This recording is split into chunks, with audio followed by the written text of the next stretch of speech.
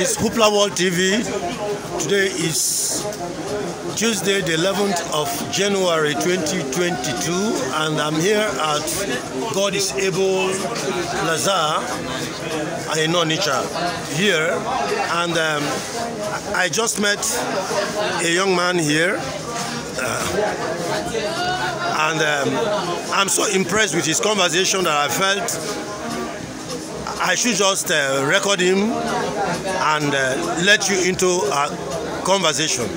Sir, can we start by can you tell us your name and one or two things about yourself? My name is David Christian Gosisocho.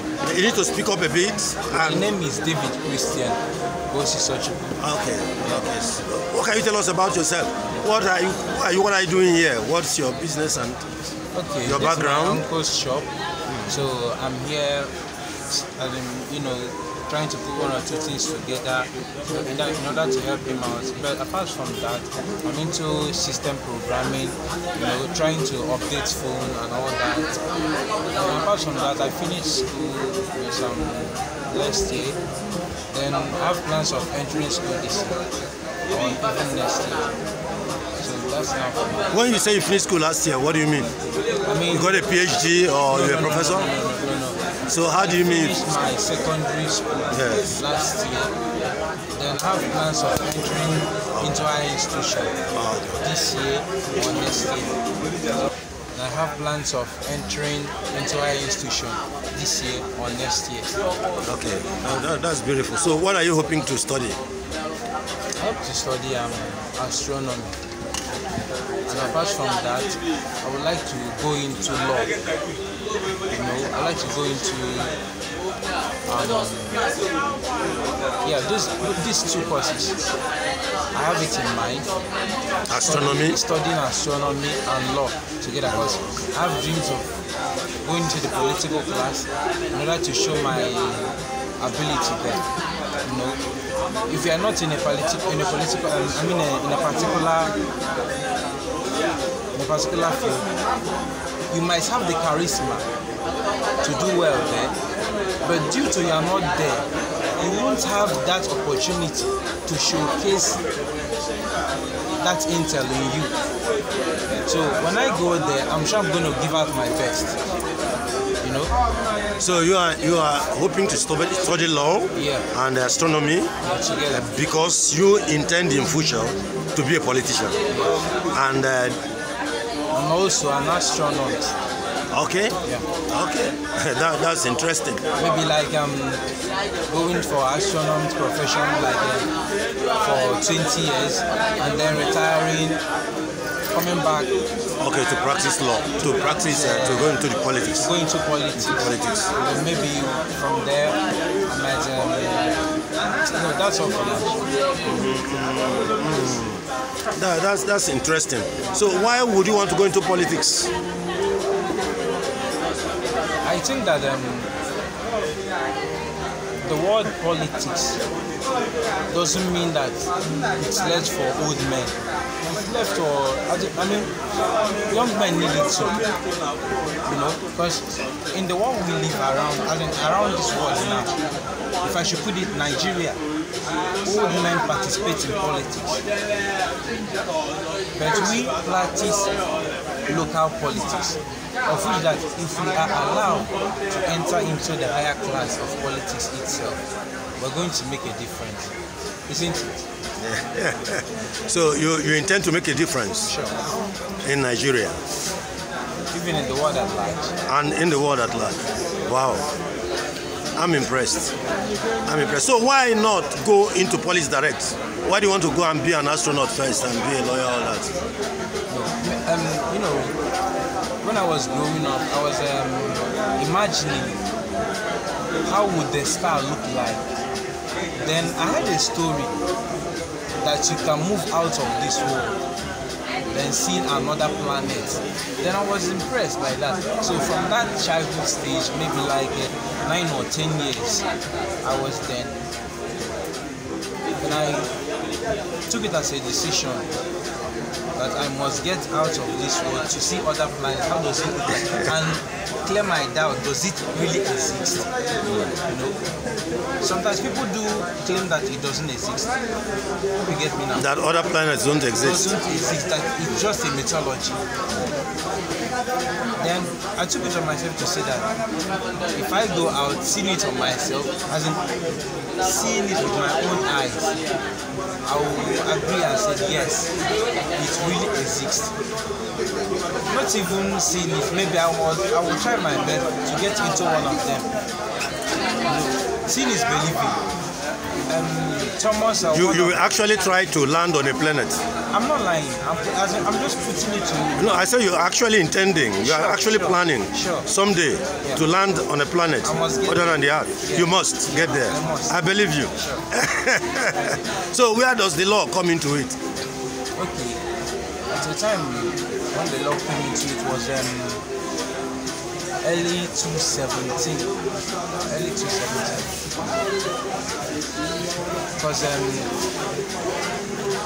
if you look at our environment, especially the roads, they are not in good condition at all. They are not. I'm not lying. And then, if you look at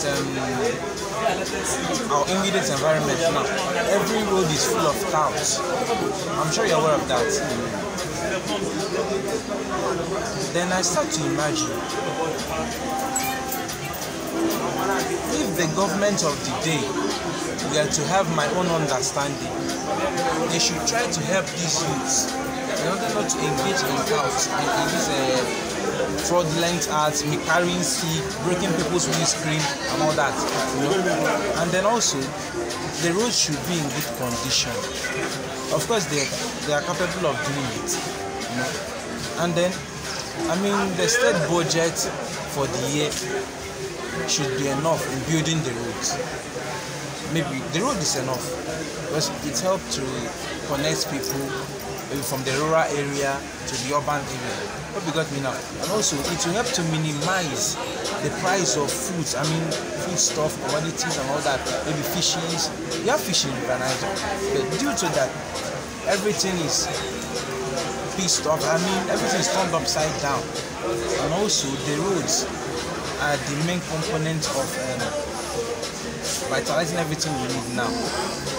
So I think the road is what we need, because at the point of building the road, electricity is coming in.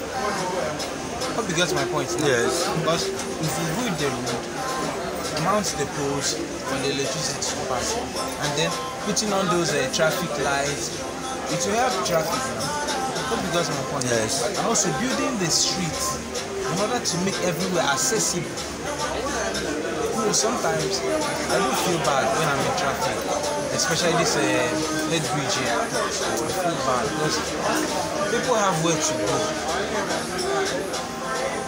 Maybe they budgeted that they wish the place they're going maybe by 9 or 10.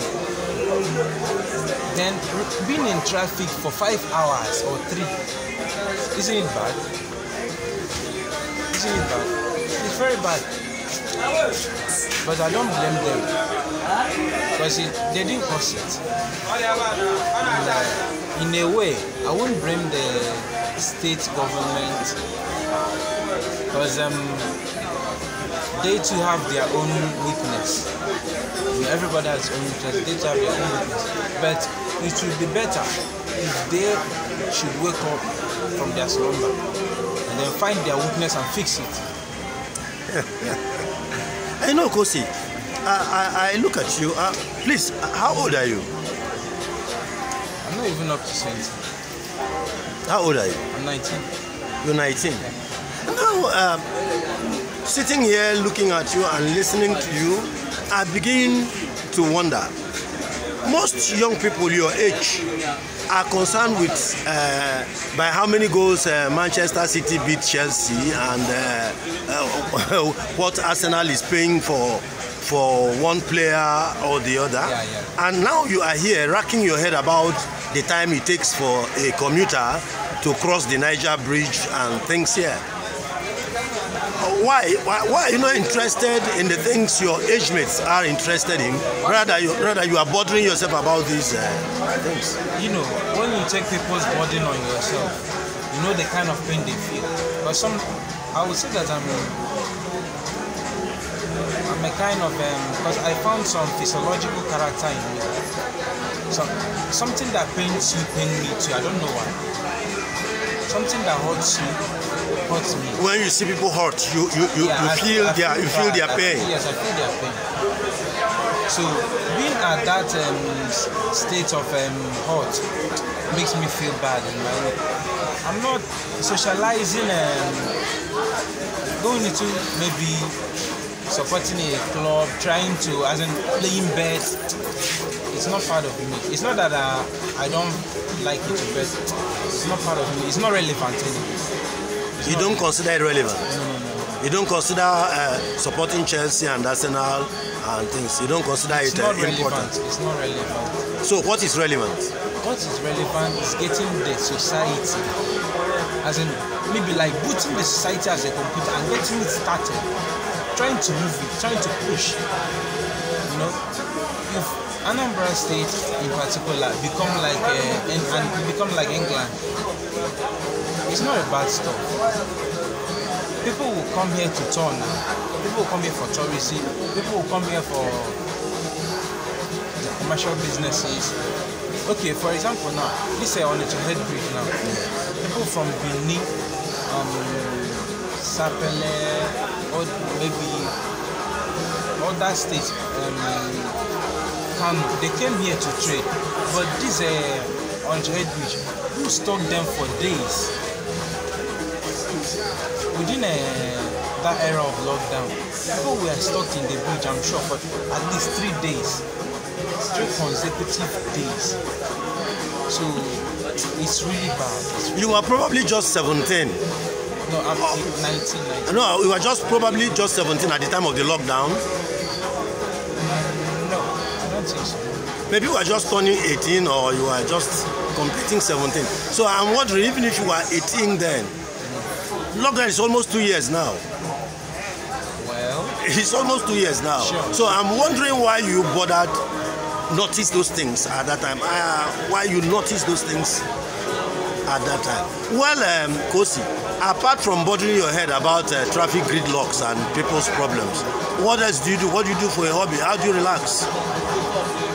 What do you find interesting and engaging? Well, I do chat with friends. On social media, but I don't like engaging in naughty conversations. I try to put interesting topics out, but you know, when you are trying to put out the new fashion and add something nice, people don't see it as maybe interesting stuff. Okay, when there is those negative conversation, you want to change the topic into something more meaningful. Sure. They are not welcoming. They are not welcomed at all. Maybe they try to shift you aside in order to engage on those naughty stuff. To indulge themselves. Sure. But I don't feel bad anyway because it's the trend.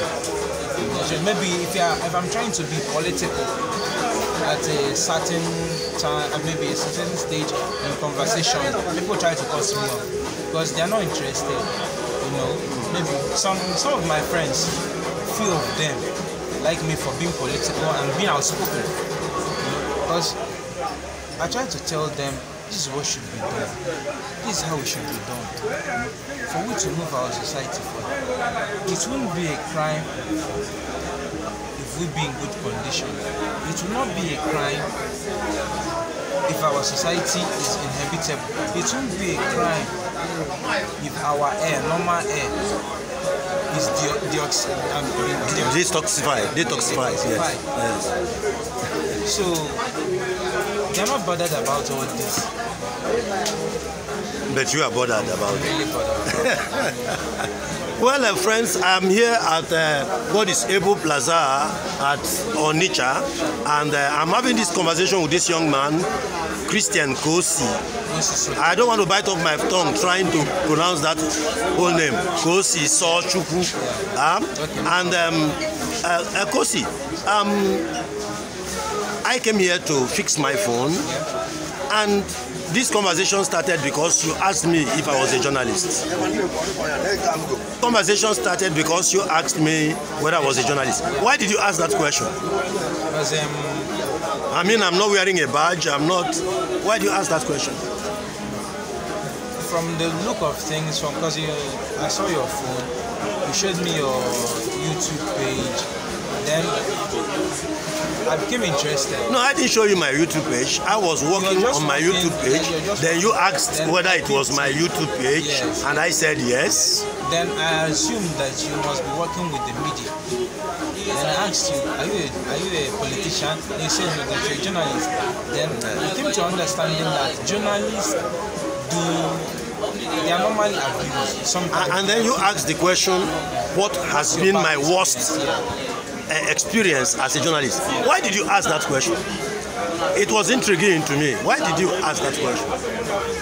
Because I am really sure that journalists are normally abused and sometimes they are killed. And then if I should chip in something now, the young lady DJ Switch that videoed the NSAS protest that took place at Lagos toll gate. She was wanted for showing up. You are aware of that? I'm aware of that because I follow social media. She was wanted for saying the truth. She was wanted to show up. And at a point, the army staff was saying that the video was built up by green screen, of which that I know all those things was just cooked up in order to shut her up. But they were missed in a way because the video was live. It was not a video footage and later it was released. No, it was live on Instagram page. Everybody was watching it. Everybody was liking and everything, commenting. So it was a kind of a touching story to me. You know, when you come out speaking the truth, you'll be haunted, you know, because it's a crime in a way to say the truth. Because if journalists come out trying to put up their stuff, maybe something real about a particular company, about a particular influential human being, about a society, you'll be shut off. They will say what they want you to say.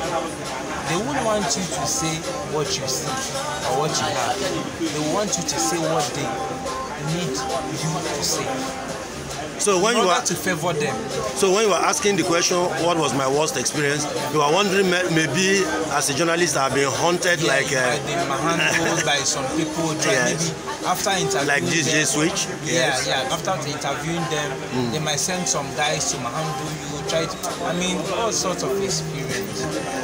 It's not easy being a journalist anyway. Maybe sometimes people that are supposed to speak the truth in terms of journalists, they turn to brown envelope journalists, of which you are aware of what I'm saying. I'm aware of what you're saying. I'm just wondering that you are aware of these things. And now let me turn the table on you, Kosi. You are asking what has been my worst experience. And now you are here at a market in Onitsha where everybody feels everybody here is about money. That everybody here is illiterate. They don't know, they only think about buying and selling, and really one wouldn't expect to find somebody like you in this in a market situation like this. So you now, as somebody who really does not belong here, but you are here, I want to ask, what has been your own experience being here? Well, you have sat among the traders, walk among them, and what has been your experience? If you didn't dig for the gold, you can't find it. If you didn't dig for gold, you cannot find it. So people calling people gold digger, it's even nice in a way, because if you didn't dig for the gold, you can never find it. Maybe sitting with people here. So you feel that when the Onitsha traders are called good diggers, you feel it's a compliment? It's a compliment. It's a compliment. Wow. They dig for the gold. They don't steal. They dig for the gold. They don't steal. They work. They dig. They work out what they do. They dig for the gold. They dig for the gold. So if he's digging into your pocket, that's on your cup of tea.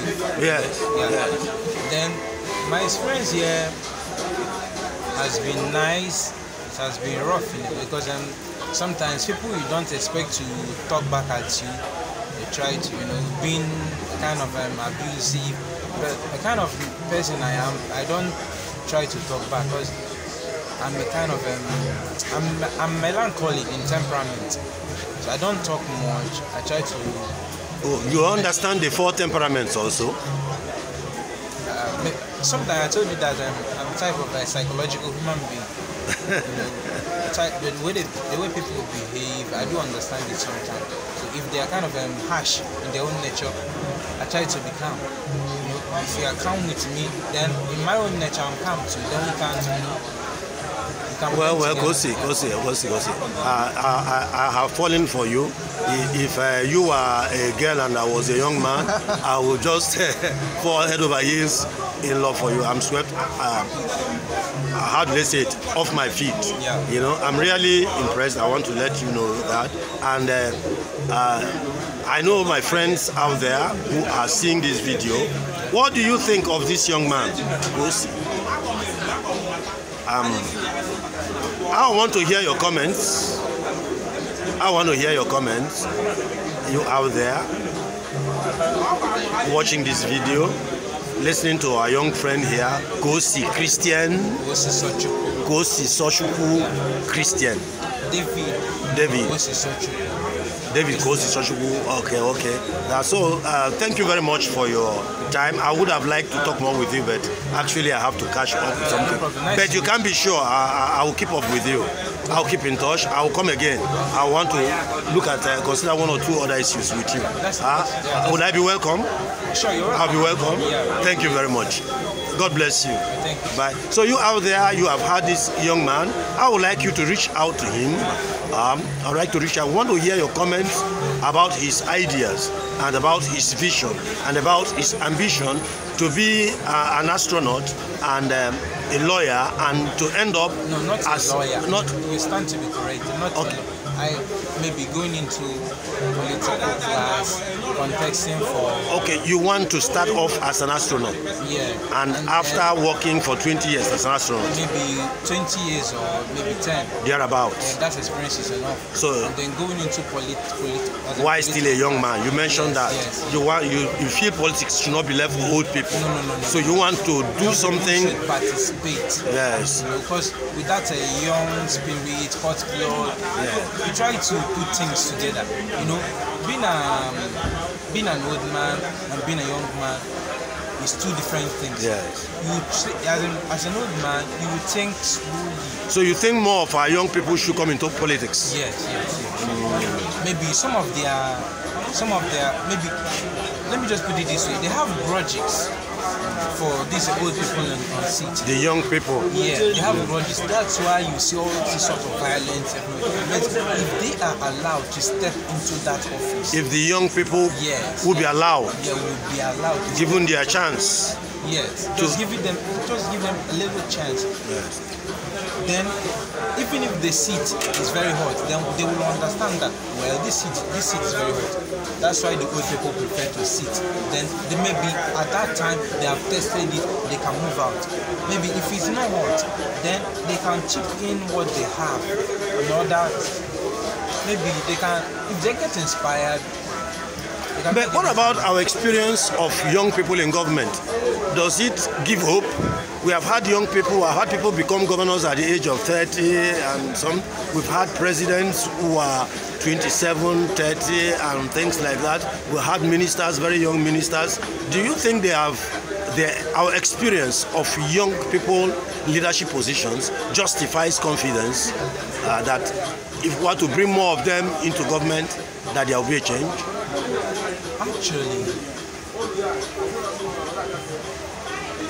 if I should put it this way, some young people are greedy in a kind of a way, and they're very, very greedy. You know, an Igbo adage says, "Now if I want malaga little, hope you understand." Yes, yes. So if they see an old man eating the food meant for the children, yes, when they grow up, they tend to they intend to do so. So in a way that they grow up in the street, in the system. Yeah, in the system, and then they try to cohabit. You know, they're not trying to. I get your point. I get your point. And also, letting the young people to participate, trying to allow them to decide, as in maybe allowing them. Let them come in and let them be given a free hand. Yes, yes. Let them be given a free hand. Yes, yes. And let them come in fresh. Yes, not having been part of a corrupt yes, system, yes, yes. which taints them, which corrupts them. Absolutely. Before they have the chance. You want them to come in fresh. Yeah. Maybe all this stuff of godfatherism, they should stop it a little bit. Thank you. They are one of the things that support all the Thank you. I think you have provided a key there. Thank you very much. We will have this conversation again. Okay. God bless you. Thank you. Bye.